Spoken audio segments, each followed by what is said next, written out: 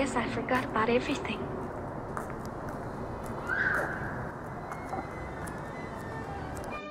He was so handsome, and when we danced, oh, I'm sure that even the prince himself couldn't have been more...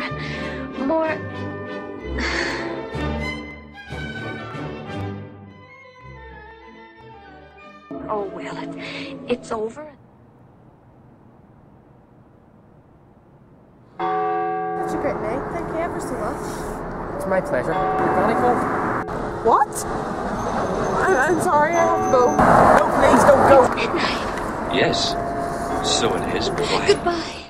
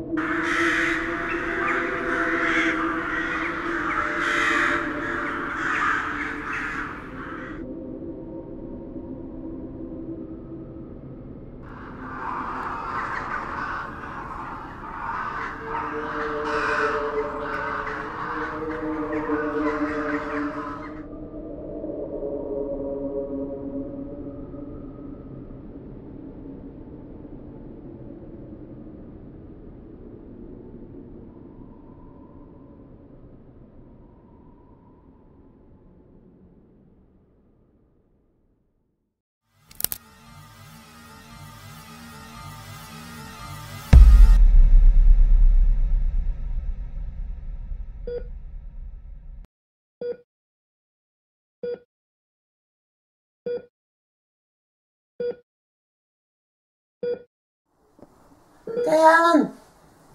Diane, you're awake. You're awake. Henry! She's woken. What happened to me?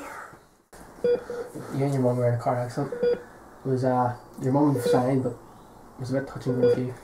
Diane, you were in a coma? A coma? Doctors didn't think you'd make it, but you stabilised and we took you home to take care of you. Diane, how do you feel? Are you in any pain? Do you need some help? No, I feel alright. This is a miracle. I need to call your friends and family. I'll be back. How long was I in a coma for? A month? But the doctor says it could have been longer. I read you your favourite fairy tales every night, hoping it would show you way back to us again. I know it's helped, Mum. You know I love you, Diane.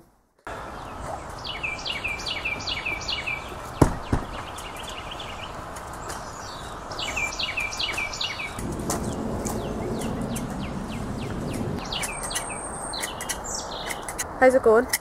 All good, we should have it ready soon. Good, let's just have a wee look around. Sure thing, darling.